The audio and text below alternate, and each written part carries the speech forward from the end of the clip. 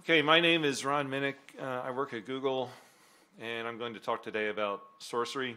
And part of the motivation is my goal that people should apply the right to repair for software as well, meaning that the software you use, you should always be able to see the source, and it should be accessible. And by that I mean you can actually read the code because it's not overly complex, and you can compile the code.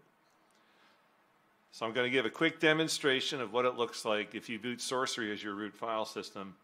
And what you're going to see here, I want to make it clear, you wouldn't normally see all this stuff, but I've broken it out to make it easy to see. So the first thing you'll see is an Elvis shell prompt, and then I'm going to run the Sourcery init command the way you would run init when you boot, and then you'll see what happens next. So let's take a look, and you'll see so that I occasionally mistype things. So you're going to see me CPU into a node. That was yesterday's talk, and then I'm going to run the init command for Sourcery. So let's go. And what you can see is a lot of go action here. And what basically happened, the init command did what it does, which is do some mounts, make some directories, that kind of thing. And then it ran Elvis, which is the shell we use in uroot. But there was no Elvis binary. It had to compile the binary before it could run it. And so it compiled Elvis. But the trick here is that was a lot of stuff. It actually compiled the entire runtime for Go because the binaries for the Go runtime, the libraries and things were actually not built. They were only there in source form. So it found Elvis, it found all the dependencies, and compiled them all. It is really the same as if you went to run bash and it compiled glibc as part of the first time you ran bash. And you could see that was pretty fast. This is the thing I've always liked about Go. You do this sort of thing and it's reasonably fast. So the next thing I'm going to do is run the date command. And I'm going to time it, but I mistyped the path to time a couple times. But I'm going to run time, and I have to compile time first time I use it. Then I'm going to run date, and I'm going to time the amount of time it took to run date. So compiling two things, we're going to time one of them. And that was about 0.2 of a second to completely compile and then run date. Now the next time I run date, of course, I'm not compiling it. It's in a directory in ramfs, so it's basically fast. And so now I can do things like ls, and ls will be compiled the first time I use it. And I don't have to type the full path. I was just kind of showing you where it was. And then I can actually remove, if I want, everything in ubin, because that's where the compiled programs go. And then every time I run them, they'll get recompiled. But the key thing, so there I removed ubin star, then I ran date again, and it ran. And that's kind of the end of the demo. So then I shut it down. So the backup to that, if you have there's a link to the slides in the talk, and then the link to the ASCII Cinema is there if you want to just see this run yourself. I'll point to a Docker at the end of the talk that you can actually just run all this stuff if you want to try it out. So what's the idea here? The goal of Sourcery is to create a kernel portable, architecture portable, self-replicating root file system. And so when I say kernel portable, I want to go as far as things like Plan 9. And that means that in the root file system I build, I can't have symlinks, I can't have device special files, and I want to be able to use vfat32. We may not like vfat32 that much, but it is the universal file system at this point. Even UEFI firmware understands vfat32. So multi-architecture, I can't have this explosion of kernel and architecture, the cross product. So I want to have a minimal set of binaries on boot, which is like 8 is kind of what you need. And I want the rest to be sourced. And on the file system I just showed you, there are about 40,000 files, all related either the Go runtime itself, or the Go toolchain, or the programs I actually want to run. And again, they're compiled onto first, used into ubin. Notice ubin isn't qualified for the kernel and the architecture because it's in ramfs, and every time you boot it evaporates and it's gone. We want to assume read-only media because we really want to be able to run at some point with Flash again. And once booted, we'd like to make more of itself. I'll say right off, I don't have that working yet. That's not been a priority. The cost to build it, it's 90 seconds for architecture for a full build of the toolchain, and 150 seconds for everything else. And in that, I include the git clone and that sort of thing. So Sourcery itself is a Go script. It's essentially a Go program, but it kind of reads like a script, and it's 450 lines of Go. And so the result of all this is you get a tree that you can either create as an init ramfs or as a root file system. It doesn't require vfat32. It's just that I want vfat32 to be an option because that pushes you right to the edge of what you can do and what you can't. So Sourcery is part of the uroot project. Uroot is really widely used in firmware nowadays. There are millions of machines around the world in use by a number of hyperscalers, including companies like Google and ByteDance, that have uroot installed in firmware. In that mode, we use what's called the busybox mode for uroot, where we have a Go tool that rewrites commands into packages automatically. It can be any command. It's not a restricted set of commands like the original busybox, and then compiles that into a multi-megabyte binary that we then place in Flash with a kernel. So uroot was not really intended to be just firmware. The goal was a universal root because, hubris, there's nothing like hubris, right, using the word universal. Plan 9 had demonstrated sort of multi-architecture root file systems. And when I was at Los Alamos doing supercomputing, we actually had a DVD that could boot on Alpha, PowerPC, and the two word lengths of AMD 64 type processors. So we knew that we could build a portable root file system that would kind of boot across any architecture, and I wanted to bring Source into that picture. And Go came along in 2010 and was a very fast, very compact compiler, so it seemed possible to do that. So this worked. The picture here is kind of the first firmware part that I put on an AMD motherboard. It's a 16 megabyte flash part, and the kernel and uroot part of that was about 12 megabytes. Again, the dream was, Source in firmware. ARM kind of slowed us down a lot because the ARM processors, 32-bit, were kind of slow, and the ARM flash parts were kind of small. So we kind of went away in the firmware world from having Source in Flash and went to a binary in Flash. And then Go modules kind of killed the little tricks I used to make source mode work in uroot. So we deleted source mode in the main uroot project about a year ago. The thing is, though, everyone who used source mode would come back to me and say, source mode's kind of nice. It's kind of nice having the source there. It's kind of nice being able to make a quick tweak to a program and then run it and then just have the new version and maybe just throw that away if I don't like it. But having source always there is a really nice thing to have. So given that source mode is not part of the firmware picture at the moment, it was time to really step back and rethink some things. So going back to the core idea in 2011, here was the core idea. It was a root file system based on Go, mostly Source. It booted with 1 or 4 or so pre-built binaries. When you typed a command, the command got compiled if it hadn't been compiled already. That's the core idea. If you ever use Perl Linux, that idea should sound a little bit familiar. Perl Linux had a Perl interpreter and the rest was Perl source. So this is just that idea brought to a compiled language. How does that little trick work? Path drove the actions in this 2011 version. Now I'm showing the way paths look in 2011. So back then we had a build bin, and in the build bin there was a tree of symlinks and a command called install command. And basically, if I typed sh and it wasn't in bin or ubin, but it was build bin sh, that was a symlink to install command. Install command would run, look at argv of 0, figure out what command to build it, and then exec it. So the first time you ran the command, it got compiled. After that, you were just running the binary. So what do we keep and what do we drop? So we keep the Go-based root file system. We keep the goal of it being mostly source. The number of binaries I need to have seems to have doubled. It used to be about 4, and now it's about 8. Just the Go toolchain got a little more complicated. Compilation on demand, path ordering to pick what runs, installer being called install command, and I kind of want to get replication going again. We learned how not to have to use symlinks, so we're going to drop symlinks because they're not kernel or file system portable, and we're going to drop concerns about source constraints for the moment. So this was kind of a fun thing to work out. I just want to talk about it for a minute. It's a slightly different use of shebang files because shebang stands for shell bang, but I'm actually using shebang files but not to run a shell. So a lot of people, including me, immediately thought that if I went away from symlinks and used shebang files, so I run a command that's a shebang file, and then that runs install command with an argument. It had to look like this first example here with pound, bang, bin, bash, and so on. But I did some experimentation on Plan 9 and Unix and OS X and discovered that if you make the first path a fully qualified, a full path name, and the argument a full path name, that will work across all those kernels in the correct way.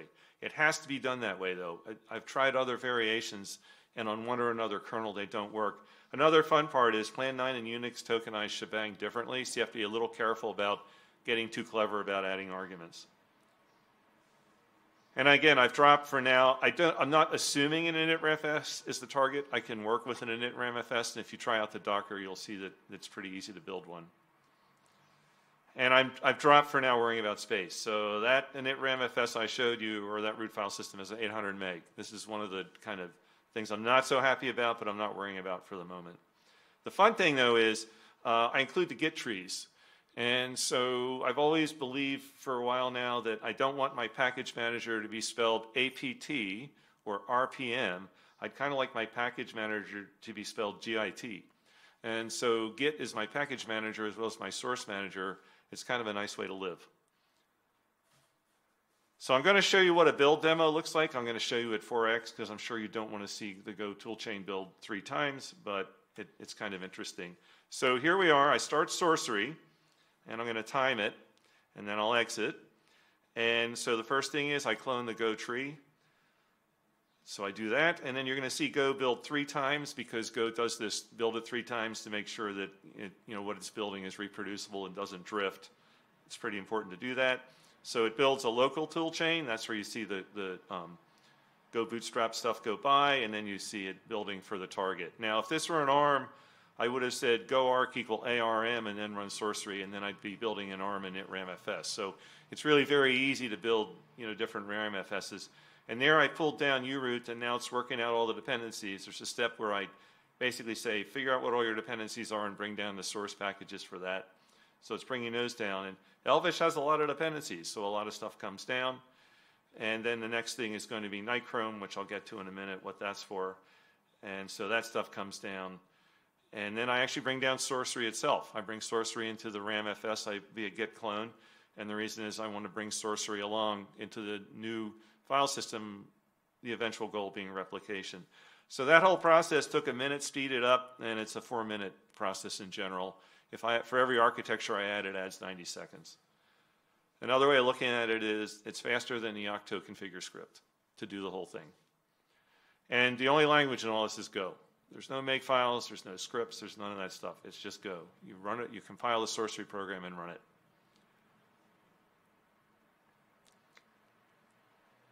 So I've talked about how we get booted. We have an init, and the thing I haven't talked about is yes, but. And everybody kind of may be thinking, wait a minute, where's your systemd? Where's your init scripts? Where's all that stuff?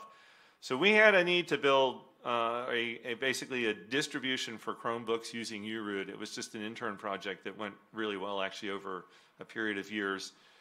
And I had a great student named Ten Hong one year who we worked out how to do an init system that was nothing like anything that's been done, and it was entirely written in Go. And the key idea is we defined the idea of a service and the rules, the things the service had to implement, and then we defined what would be the root of the tree, which not surprisingly is called the service of services. So again, here's a link to what he wrote about this. It's really pretty nice work he did. You'll show you in a minute what it looks like. But the core idea is that there's a service of services at a well-known address. Everything is RESTful, and every service that starts checks in with the SOS and gets told what it's going to do. So a service, in this case, is a program that manages any system resources which could be configured by the user. It listens on localhost port. Part of the reason for that is we haven't yet found a way to make Go servers listen on Unix domain sockets. Unix domain sockets would be a little preferable, but this is what we were able to do, so it's what we did. But we do at least restrict it to localhost. It should have a web interface. At Google, pretty much everything is kind of accessible that you can control via web interfaces. That gets to be surprisingly nice after a while. Yeah, yes, you go get these things programmatically, but at the same time, you've always got this ability to go out to a machine and do some inspection just via a web browser. That really grows on you. It's nice. So we adopted that model for the services, meaning the init system. So it should have a web interface. It should have an HTTP server. At all times, of course, that means it's programmatically controllable, but it's also accessible and controllable interactively. So again, the service of services listens on localhost 8000. These services down at the bottom, basically each one contacts the service of services and gets told the port it's going to look on. So the service of services is at one time the directory and sort of the traffic cop for where messages related to services go. If you want to take your code and make it into a service, you use this client.go package. It's 147 lines, and now you've got a service. So what do these things look like? So initially it looked like this thing at the top left. It was very, very basic HTML. This is a view into the service of services. So we're looking at the upspin service. I'll mention what that is in a moment. The service of services gave it port 33603, and this go there thing is you click on it and it gets you a tab that lets you look at the upspin service. Jorge Betancourt knew a lot about how to do material design, so he gave us kind of a nice material design look too. So if your browser can deal with material design, you'll get something that looks like that. And Trevor Farrelly added some new services. So one of the service of services in Nichrome is called Upspin. And Upspin is a Google project that was put together a few years ago. It's an end-to-end global encrypted file system. And the idea for Nichrome was that it was an entirely stateless laptop and all your files were stored in Upspin. And the model actually was that we could take the laptop and throw it in a dumpster at any time and we wouldn't lose a thing. So all your stuff is stored in Upspin, and the security of Upspin has been incredibly well done. It's so good that people find it sometimes difficult to get enrolled, but we did work that part out. But you can see Trevor did an Upspin FS, and then he did an LS of tilde/mount, and he could see his files here. So the service for Upspin looks like this. You're talking to this thing, you've clicked on go there, and you see username, directory server, store server, because the directory and store server are different hosts, and then your secret seed. And Trevor's had a good sense of humor. There it says shh, because you're never supposed to tell anyone your secret seed. But here's the really fun part about all this. They're just programs, right? I can run them anywhere. So what I did is I started this init system on my Mac. And at the top left is the service of services. At the top right is the time service. And you can see that in the top left, I've got a link to get from the service of services to the time service in the top right. The bottom two are the Upspin thing. I clicked on it twice. But what tended was pretty cool is, notice that the entries are the same.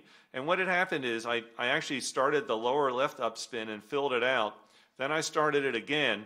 And things are synchronized between the different services. So an instance of the Wi-Fi service, if I have two panes up and I select one Wi-Fi network, it'll be reflected in the other Wi-Fi tab.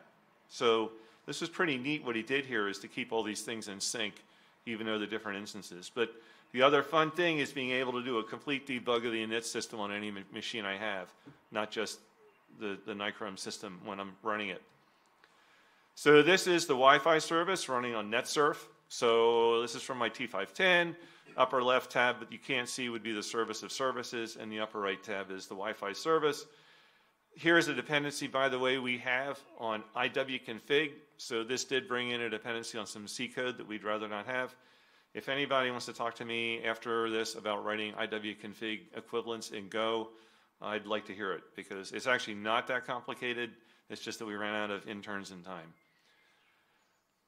And the other thing to notice here is the Wi-Fi service does figure out, do you need an identity? Do you need a password passphrase? So there's a line in here somewhere where there's no identity or password passphrase box, because it's an open Wi-Fi network.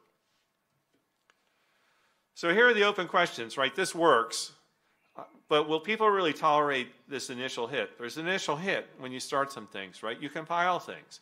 And the very, very first thing you compile will result in compiling all the Go runtime from the Go toolchain that you need to basically run a program. That's not a non-zero cost. That, as you saw, it takes about initially maybe a minute.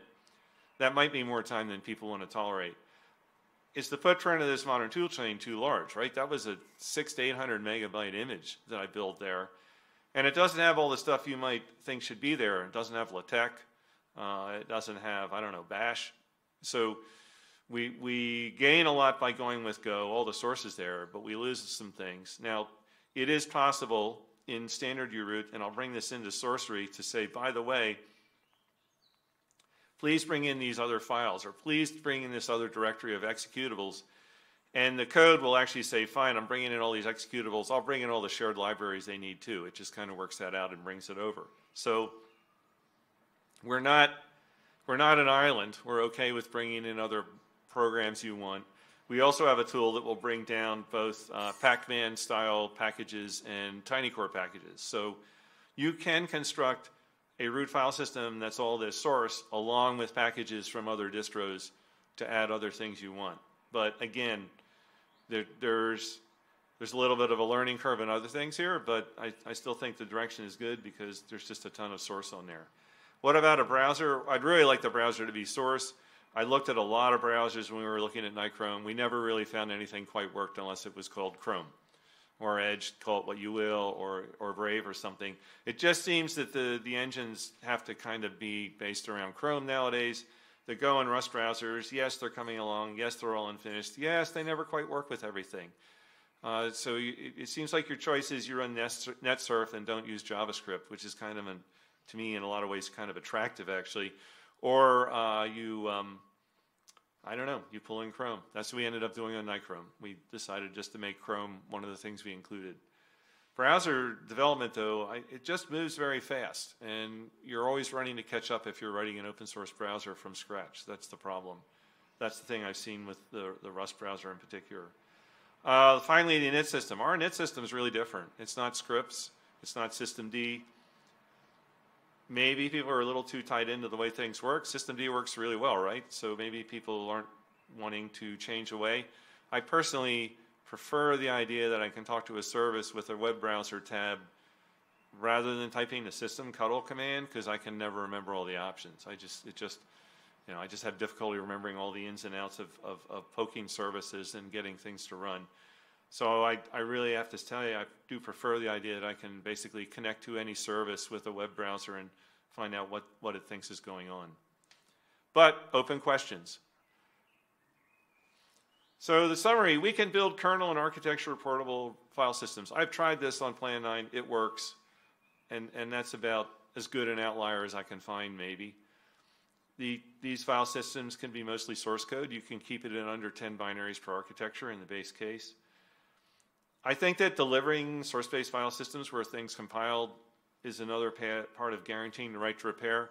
I talked a little yesterday about bringing down various tools like DHCP and TFTP and discovering they don't build, period. And that's more and more common, especially where C is concerned. You bring things down, 10,000 line configure script runs, it doesn't build. Happens to me all the time. And so everyone sort of has their specialized environment where things do build with their patches.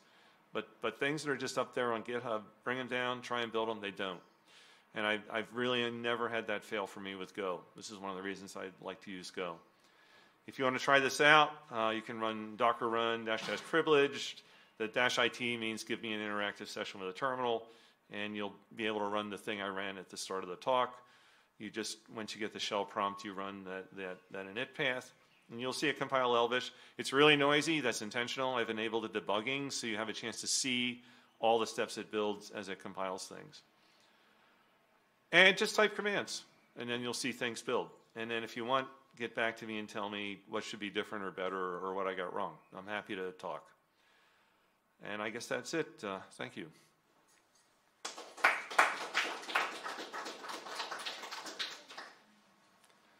So we have a minute or two for questions, if anyone has questions. Oh, you have, yeah, Daniel. So the idea with the web-based interfaces very much reminds me of something doing the same thing but out of band, the Intel management engine, right? Which also has met, like some companies developing those interfaces. I always found this kind of neat, and some people are also very much afraid of it because it sort of exposes things to the outside. So I guess if you limit that to listening to the local host only, that could be fine. Now I'm wondering, because you're saying that, you know, in order to have like a full web browser, you would need to pull in Chrome and a lot more. How do those interfaces look in just NetSurf? Oh, the question is, how do these things look in NetSurf if you don't have Chrome? And it's kind of like that. Okay. And I've actually, it used to work with links, and I don't understand what links is complaining to me about, but I have an empty, I am not setting a form, whatever the hell all that means, but I think it could work in even links again. But the goal is it should work with any HTTP client. And you're right, the other question, and I'll repeat it, is that, well, aren't you exposing this machine to the outside world? But these, we very explicitly restrict to localhost as the IP. And that, I've actually been hit by that when I did try and do debugging. It's like, oh, right, I've got to be on the same machine or I can't look at any of these services. But that also brings up the point about why did we want it initially to be a Unix domain socket? We wanted it to be even more local than localhost. So that's a good point. But yeah, the management engine, for example, does let you control it via the web browser, and this is sort of along those lines. But I will say over and over, personal preference is I much prefer the idea that I've got a way to talk to each daemon with a RESTful interface rather than hunt through logs and try and remember how to type, you know, some of these commands. So that's what we want with, yeah. You said that should be included into the file systems and everything else, but you are cloning also from GitHub and everything else. What is happening then, or what do you want to do, or how do you want to check it, whether it is really working correctly then, because that's, yes. On GitHub continuously. Yeah, so that's a really good question. I think if I can paraphrase, the question is, how do you know all these things actually compile? And what we used to do in uroot, and which I may bring back, is you could actually boot in a mode where it said compile everything. And I think we need to have that option, because you need, you know, what you lose if you don't at least test it once that it compiles is does it build. And I agree, that's the thing I didn't really address but needs to be addressed. Yeah. Was there any question on the stream, or did anyone even get on maybe? No, okay. Yeah. One question, so you have everything available over localhost port, so let's say you go to a random web page that includes an iframe of localhost and port. I don't know. So you know, be a security problem. Yeah, you're right, and that's a really good point. There's this the point is being made with the question is, what if I go to a website that has, I guess it's called an iframe with localhost in it? Yeah, that's there you're into an area of things that I'm not very good at, which is security on these web type things. So your friendly professional web developer will tell you. So modern web browsers. We've got a good answer here. Yeah, yeah. They have options that you can send as headers, and the web browser will then say, okay, I will not render this in a frame. It's called the X-frame options header. Okay, X-frame options header, okay. That is part of the whole puzzle. But there is much more to it, because you also need to not allow people to just send requests from any other origin. So just in case you're tempted to, do not send course headers, the cross-origin resource sharing. So yeah, if you do not do that, modern web browsers will also not allow you to send requests cross-origin. Still, now that I have some experts here, I know who to ask this question when I get back and say, what did I get wrong? So thanks. That was really good to hear. Another hit on the question regarding do all the binaries compile. So on GitHub we use, or also on other platforms, continuous integration to make sure everything always builds, right? And we also run tests. But sometimes it will be accepted without success. Well, on the other thing, Daniel's. I'm sorry, I interrupted you. Go ahead. Sometimes it'd be. Sometimes pull requests are accepted without the success of CI/CD pipelines or anything else, because it is working, all is okay. I know it's such behavior. So sometimes pull requests are accepted without CI/CD. Well, then the other thing here is Sourcery lets you include anything you want. And so I can't possibly really model that on the CI. And so we really do need an ability to say, build it, and then as a post-processing step, you have the option of saying, compile everything as a test to make sure it really works. So the other thing we used to do in uroot, on the boot, we had an option where we would say, hey, you know what, just build every command when you boot because I want to test that. But that kind of works against the grain of compile on demand. So I think I would prefer the idea that there be a way to test it by saying compile everything in this thing I just built. It's probably what we would do. Yeah, that's a really good point. So any other questions? All right, well, I really appreciate, I know it's the last day and it's early in the morning also. I really appreciate people coming out and listening, so thanks. And I guess that's it.